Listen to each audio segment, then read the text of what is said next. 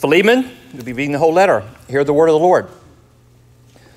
Paul, a prisoner for Christ Jesus, and Timothy, our brother, to Philemon, our beloved fellow worker, and Apphia, our sister, and Archippus, our fellow soldier, and the church in your house, grace to you and peace from God our Father and the Lord Jesus Christ.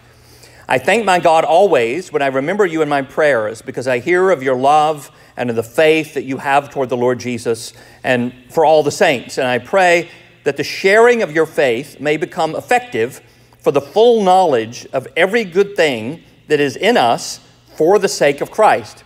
For I have derived much joy and comfort from your love, my brother, because the hearts of the saints have been refreshed through you.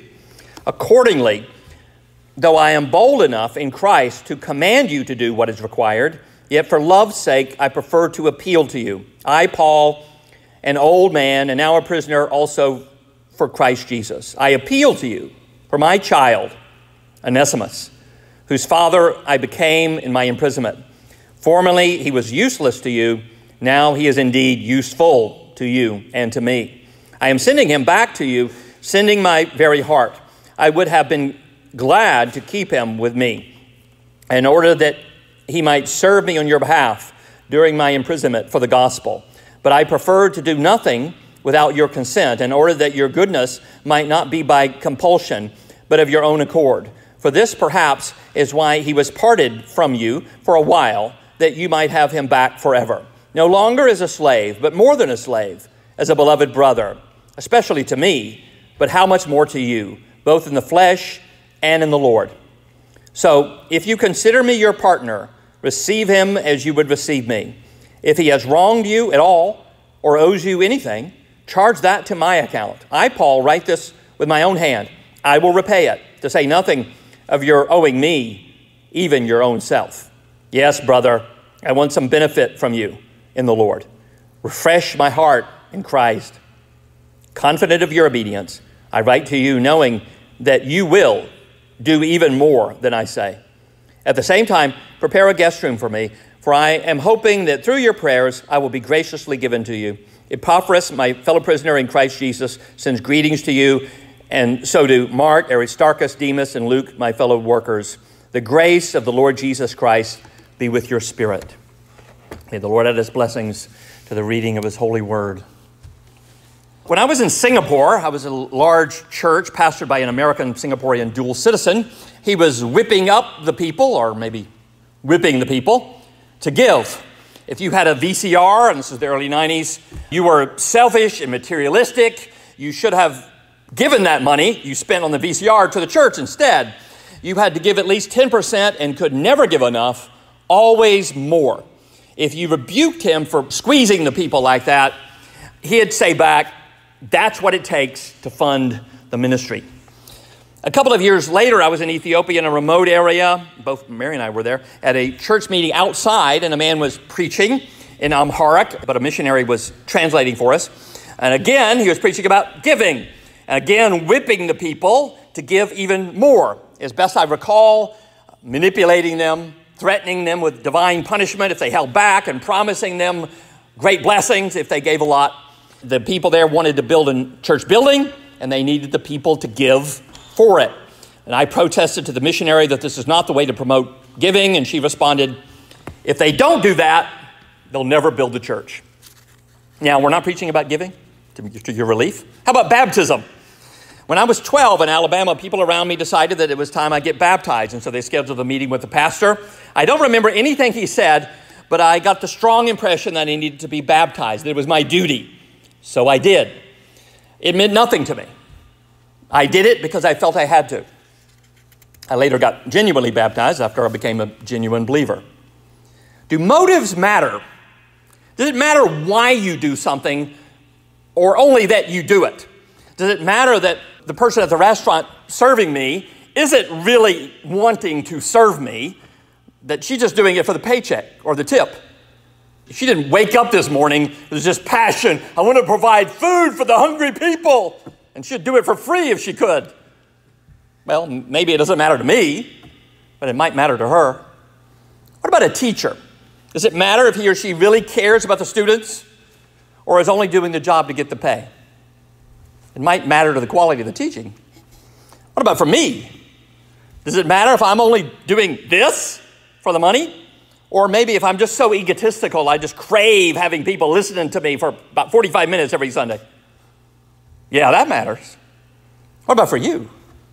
Does it matter if you're here because you love the Lord, you really want to hear His word, you want to worship Him, you want to obey Him, you want to be more like Him, you want to know Him? Or you just kind of raise, well, this is your grim religious duty that you have to endure once a week again. Oh, I hope he ends early today. That definitely matters. Indeed, there's not much that matters more than that. So why do you do it? Why do you give or get baptized or go to church? Do you do it because you're threatened with punishment if you don't? Or you're promised a big payoff if you do? Like a slot machine hitting the jackpot. Or do you do it just because you want to get people off your back so they'll stop nagging you? Or you give in to the pressure? Or you want the money or the esteem? Maybe you want the attention. Or maybe, if you're here in a gym and a longer than normal service with a longer than normal sermon, maybe you do it out of love. Why do you do it? We see here why we should be doing it in Philemon in 4 parts. First, the salutation. Second, the supplication. Then the suggestion. And finally, the Spirit. First, the salutation from verses 1 to 3. It looks routine, except that Paul identifies himself not as an apostle, as he usually does, but as a prisoner for Christ Jesus. And that, from the start, reveals the spirit this letter was written in. Humility. He's not pulling rank. He's not barking out orders, but gently, delicately, respectfully, appealing. Paul is in prison, just like when he wrote Philippians. Now, this is probably written about the same time as Philippians because the situation looks similar. He's in prison, but he's hopeful to be released soon. Doesn't sound like he's in arduous suffering conditions. Timothy is with him, probably his secretary helping him write this. The letter is to a man named Philemon, whom he describes as our, both Timothy and Paul's, beloved fellow worker. Beloved is the affectionate part. He's affectionate toward him. He's respectful toward him. And fellow worker means he's a colleague, meaning that whatever else Philemon did, he was also active in ministry. Paul also greets Apphia, our sister, which is probably Philemon's wife, and Archippus, our fellow soldier, which is probably their son, and calling him a soldier, which means he's probably a zealous, eager, young Christian, like a soldier. And the church, the assembly, that's the ecclesia, in your house, meaning that the church in Colossae, or at least part of it, gathered in Philemon's house, which suggests that he has a big house and therefore is apparently wealthy. So Philemon hosted the church and was a fellow worker with Paul, and so he was likely an elder of the church. Salutations to you, Pastor Philemon, and to your family, and to the whole church. In the salutation, Paul greets him with both grace and peace, but grace was the traditional Greek greeting in the Greek culture, which Philemon was probably from. Grace to you. And peace, shalom, was the traditional Jewish greeting. And so Paul combines them together, grace and peace, saluting him with both grace that makes you right with God, because like last week, remember, you can't have the peace of God until you have peace with God. And both, grace and peace, come from God our Father and the Lord Jesus Christ. Paul wants to pray for him before getting down to business. And in the prayer, notice the supplication. Second part, supplication. That's the request, what he is asking God for, because that's key. In verse 4, Paul thanks God for Philemon when he remembers to pray for him. Philemon is one of the good guys. Philemon is someone Paul feels happy about, joyful about. He's at peace with him.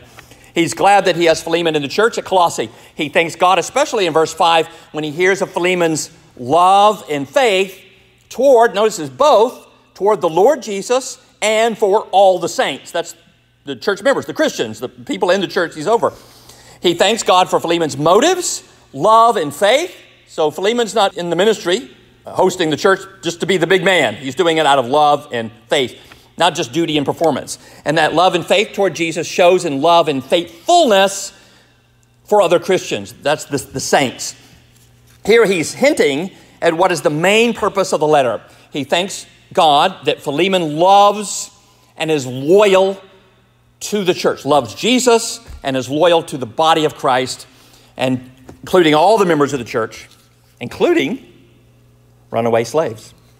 Then comes the supplication, the request in verse 6. He prays for the sharing of your faith. Apparently Philemon shares his faith, probably to outsiders, but also when the church met in his house, he probably was one of the main speakers to the church there. The word sharing there is a familiar word from Philippians, remember? Koinonia, the fellowship of your faith. Here Paul is praying that that sharing may become effective, or that it may work, that it may be energized. Sort of like from 2 Thessalonians, remember a few months ago? That may the word of the Lord run, may it have power. That's what he's praying for Philemon's sharing. May the fellowship of your faith, that is effect, that is produce the full knowledge of every good thing. In other words, as you, Philemon, as you teach, you preach, you witness, you advise, you converse, you dialogue about your faith, may that work, may God use that. Here's the supplication. This is what he's asking, to give full knowledge or revelation of every good thing that we have because of Christ, that we have in us, and it's for the sake of Christ, to glorify him.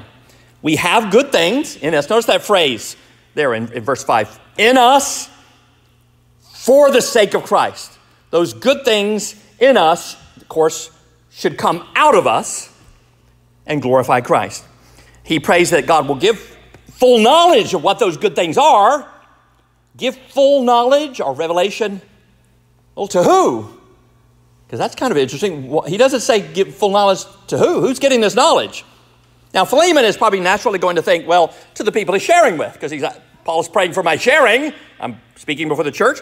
Then it should be for them, right? That they have full knowledge. God used it to reveal to them. And that's probably partly true. But Paul is leaving another hint of where he's going in this letter. He wants Philemon, as we'll see, himself to have the knowledge of what good thing that's in him that Christ is leading him to do.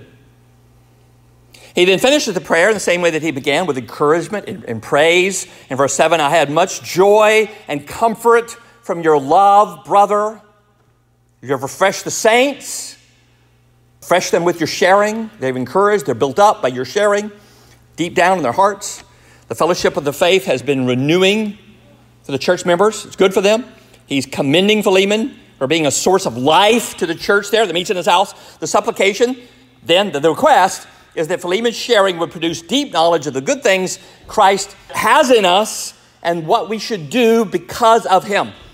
And that supplication is couched, both before it and after it, in affirmation and just expressions of love and praise. But what good thing should we do? What's this good thing that Paul is hinting at? This should be revealed. Well, that he answers in the third part, the suggestion, starting in verse 8.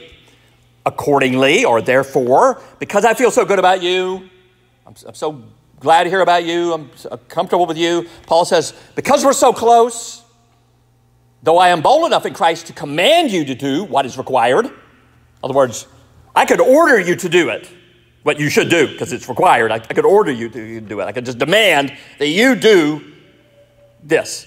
I could pull rank. I'm an apostle. I speak for Jesus, right? Paul could do that. Or he could say, this is the right thing to do. It's required. Morality requires you to do it. You are in sin if you do not obey this. You must do it. I don't care how you think about it. You absolutely must do it. He could put it that way. And Paul is saying, I could do it like that. And he said, I'm bold enough to do that. If you don't believe me, read my letters to the Corinthians. If you don't believe Paul is capable of putting his foot down and saying, you're going to do this, read Corinthians. You'll see he does that. But Paul says, I won't. I'm not doing that with you. Why? Why not just get the result he wants? Right? If it's just results, he could just demand it.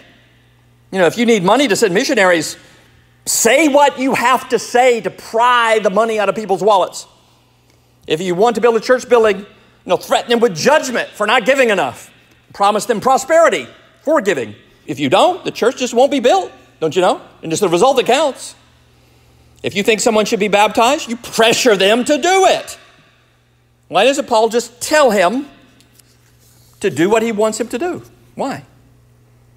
Because motives matter. Here comes the heart of the issue, which is the issue of the heart. In verse 9, yet for love's sake, I prefer, because of love, to appeal to you. I could demand it. I have the right to do it, both the authority and the moral right.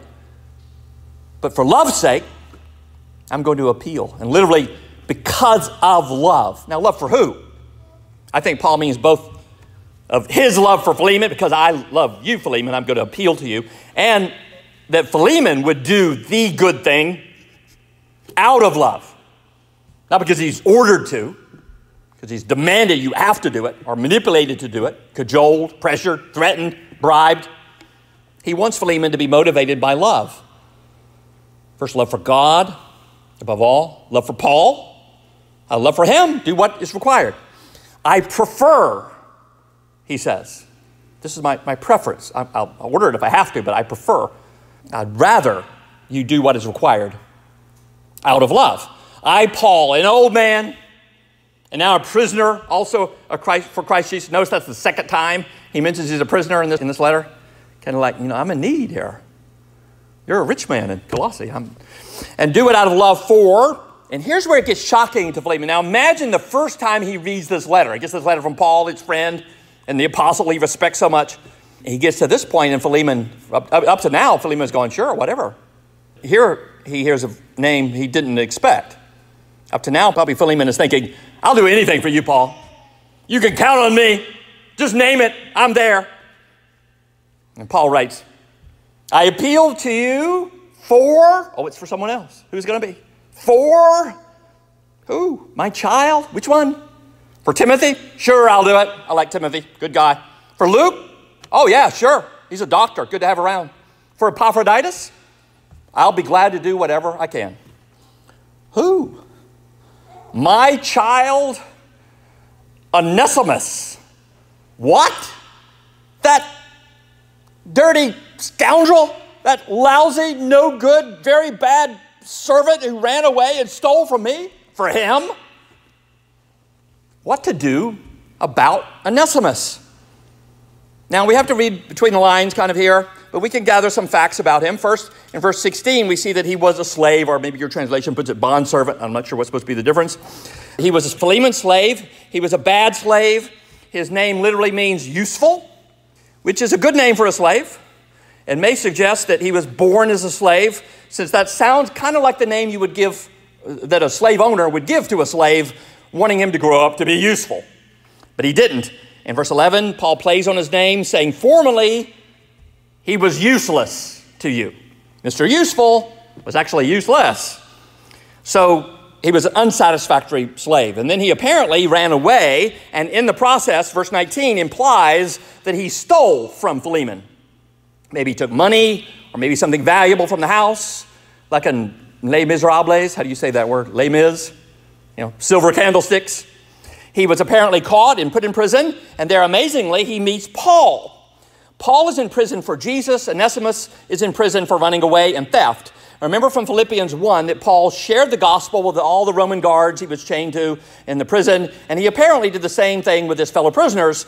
And one of those prisoners happened to be the runaway slave of Paul's friend and co-worker from Colossae, Philemon. So Paul shared the gospel with him, and he believed. He is born again. And so Paul declares in verse 11, again playing on his name, now he, that's Onesimus, is indeed useful to you and to me. Mr. Useful is now living up to his name because he's a new creature. It appears that the Romans are taking Onesimus back to Philemon so that Philemon could decide what to do with him. What are you going to do with him? Put him back in slavery? Maybe lash him? Maybe kill him. The paterfamilias, the father of the family in Roman society, had the right, the legal right, to decide to do whatever he wanted to do with any member of the household, including, especially, slaves, up to even killing them.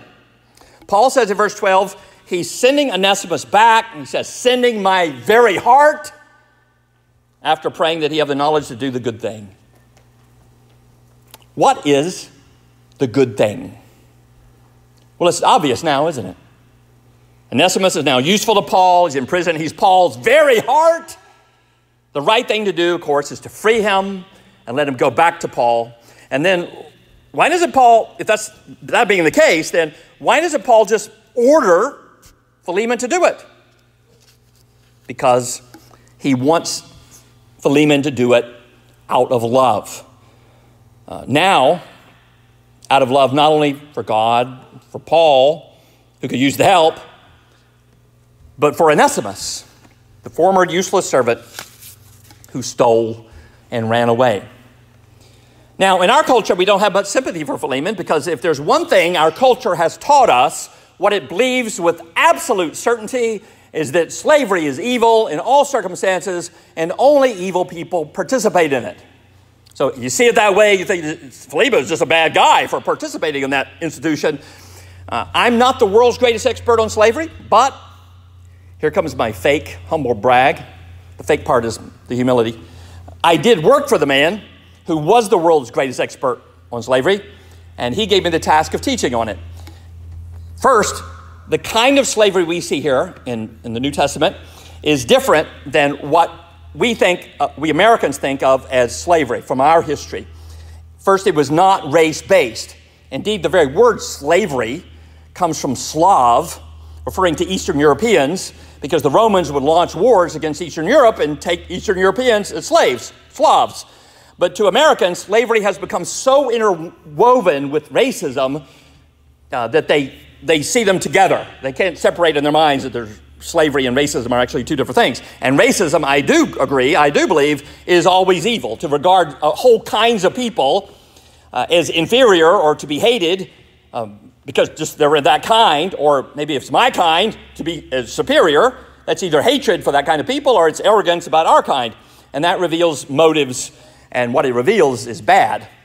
But the slavery here, back to slavery, you've got to separate the two, slavery and racism. The slavery here isn't like that. Probably both Philemon and Onesimus, almost certainly both of them were white. There's no mention of race here. Probably both of them were white. They lived in what we now call Western Turkey, which was then dominated by Greeks. And so race is not an issue here. We also don't understand today that under some economic conditions, the conditions that most of humanity have lived with through all of history, that some kind of slavery would be inevitable. Now imagine if there was like 50% unemployment, okay? There's no welfare, no Social Security, there's no food stamps, there's no SNAP, there's no Section 8 housing, there's nothing from the government. And there's no food pantries from churches, there's no God's storehouses, there's no casual parishes, there's no kind of charities providing for the poor. Now imagine that most of the land belongs just to a few very wealthy, powerful people, so you aren't going to be able to get a plot of land and grow food for yourself. That was the common situation for most people for most of history. So what do? Well, you're going to starve, and you're going to be desperate. But then someone offers you a deal. You come live on my property. Now, it's just a shack in their backyard, but it's better than nothing. And you will get food if you do whatever I tell you to do. You do the work I tell you to do, you plant the crops, whatever, take care of my animals, whatever I need to be done. And that's how slavery starts. And then it becomes backed up by laws.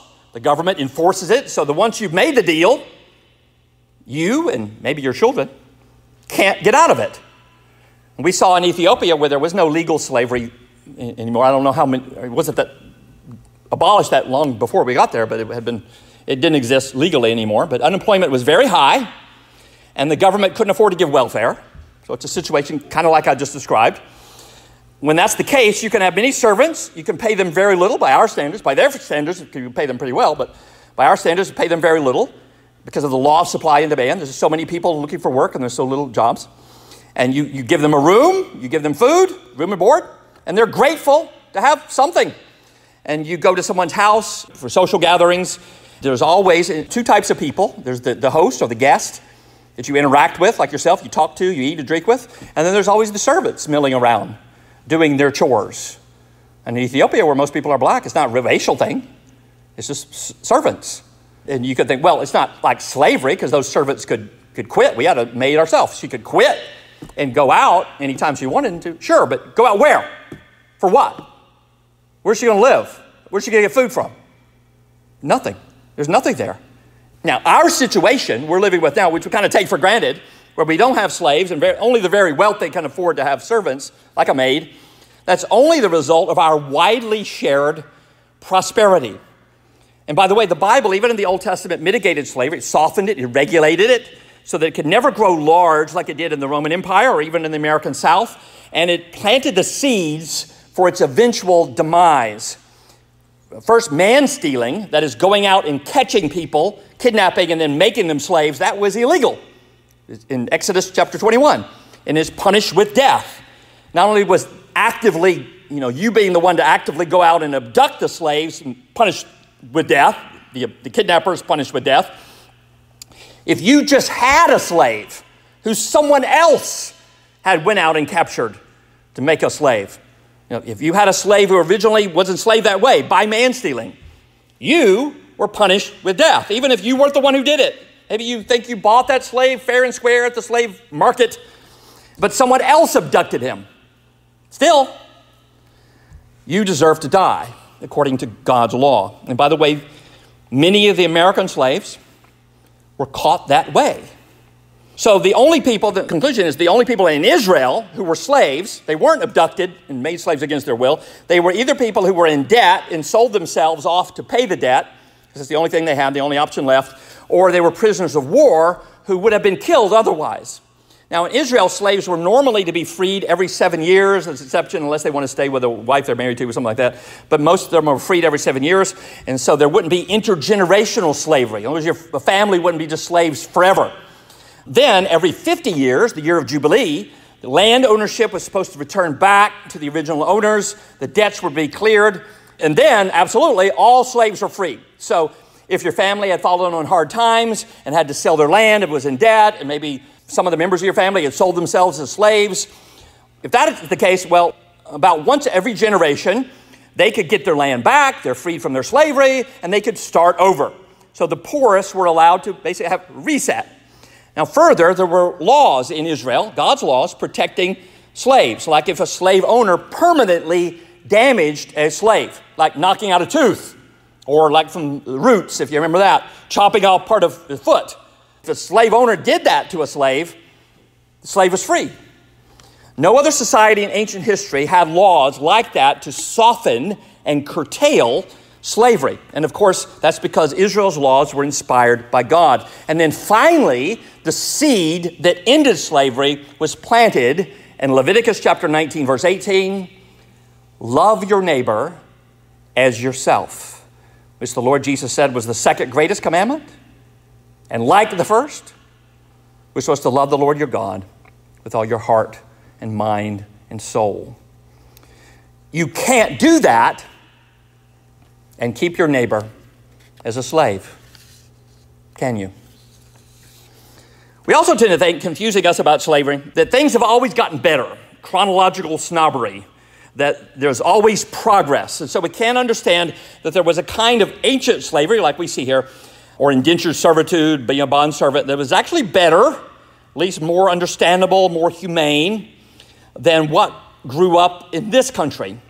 That part of our society, and not really long ago, historically speaking, part of our society was actually getting worse. John Wesley, writing to William Wilberforce. Wilberforce led the campaign to first end the slave trade and then slavery itself in Britain and the British-controlled territories. John Wesley said to him that American slavery was, quote, the vilest that ever saw the sun. So slavery had gotten worse. It's race-based. It's perpetual. It's treating human beings like property with no rights whatsoever, no future, no hope. And that obscures our ability to understand Philemon's position here, because our instinct is to think, well, it's obvious what the good thing is. Free Onesimus and repent, Philemon, for ever holding him as a slave. But it wasn't so obvious. Yet still, after all that, The mitigation, the understanding the context, the taking race out of it, taking off our American glasses through which we see slavery, putting aside the chronological snobbery. Still, the good thing is that Philemon released Onesimus and send him back to Paul. That's what Paul is suggesting throughout this letter. But why not just say it? Why not just say it, Paul? Say, Philemon, let him go. Because Paul is more interested in his heart than his performance.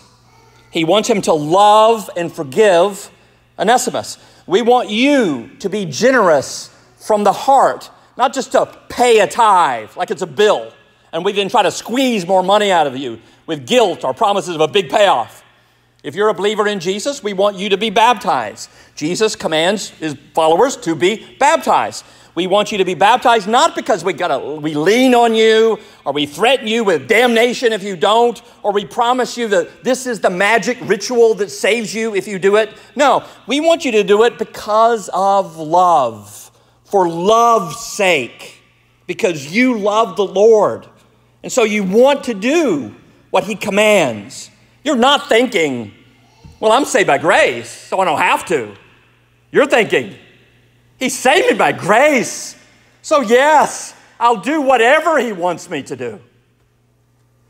For love's sake, Philemon, because you love Jesus, because you love Paul, because you love the church, which now includes Onesimus, free Onesimus. That's Paul's suggestion.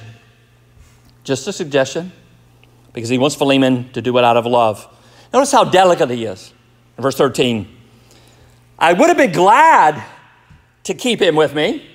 I wish I could use the help. Remember from Philippians 1, how many people that Paul had sent away to serve the church? He was in need. He's in prison by himself. But he sends people away. He says here, I would have liked to have kept Onesimus. He's useful. Then the second half of verse 13, he really bears down on the suggestion that's Onesimus, might serve me on your account. I know you would serve me if you could, but he can be your delegate. He can serve me in place of you when I really need help. During my imprisonment for the gospel, he says. Third time he brings that up. Paul is laying it on thick now, isn't he?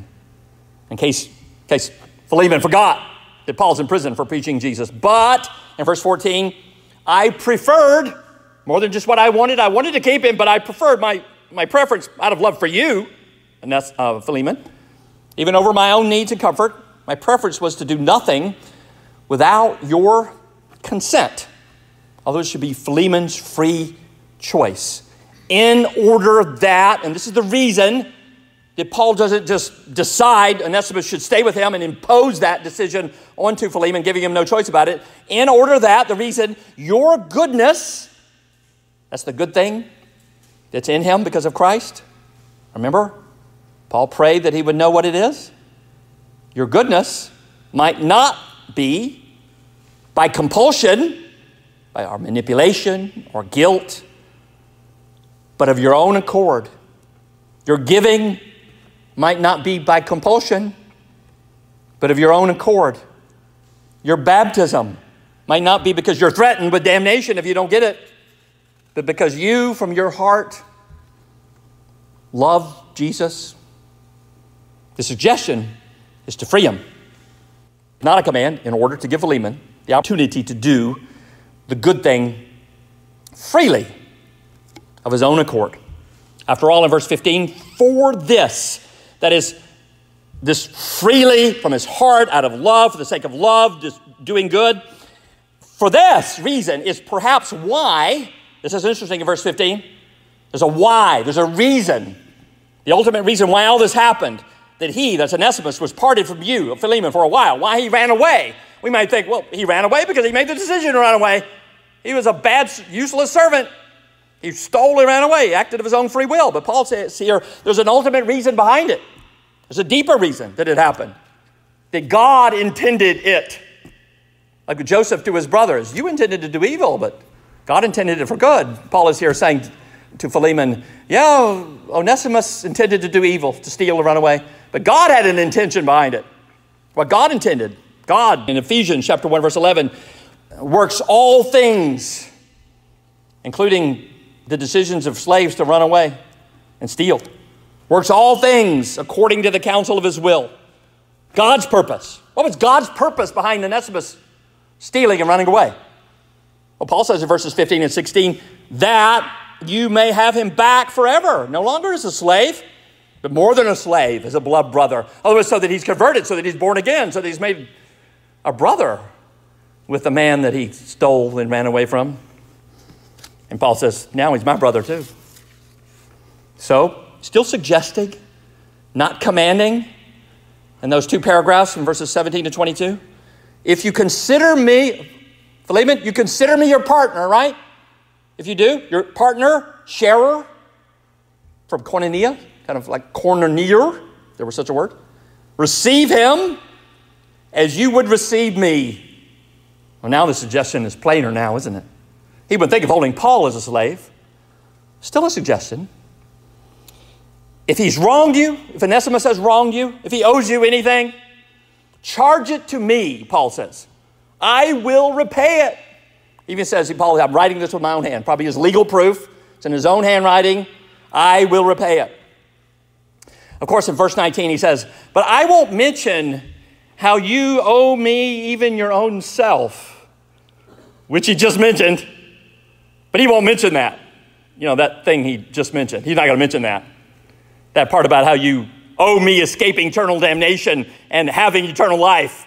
I'm not going to mention how you owe me that, Philemon.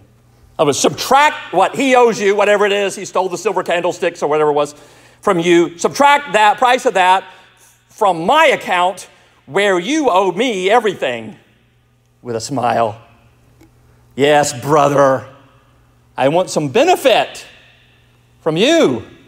Notice up to now, it's been you getting all the benefit from me. Now it's the time that I get a little return. Hint, hint.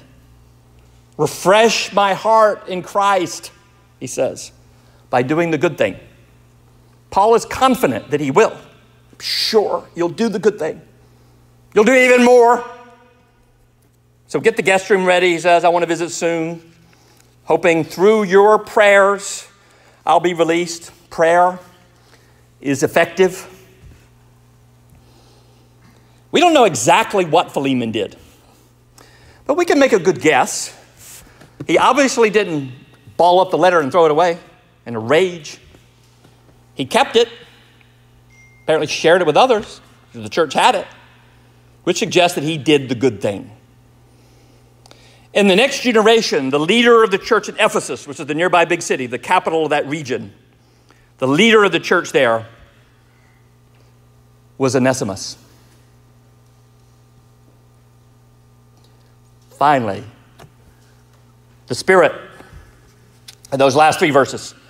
Paul is so intent that Philemon do the good thing. For love's sake, he blesses his spirit, not just his performance. Epaphras, that's the Epaphroditus in the Philippians. Remember the same guy who was seriously ill, but worried that if he died, that would bother the church. That's just incredible, isn't it? He's now a fellow prisoner with Paul. He's now in prison with him. He says hi, as does Mark, who wrote a gospel, Aristarchus and Demas, and Luke, who wrote another gospel. They're all fellow workers like Philemon. They're all witnesses to Paul's suggestion that he do the good thing for the right reason. Not because he's ordered to or manipulated to, but out of love, out of grace, which the Lord Jesus gives his Spirit. Do motives matter? Well, of course they do. It matters why you do what you do. God doesn't just want your obedience. He wants your heart, your spirit. He doesn't need your money. He can build the church without your money. He wants your heart to be generous, like he is, who gave us his son. He doesn't need you just to get wet. He wants your spirit. He calls for you in your heart to be amazed by grace so that you obey out of love. Do you?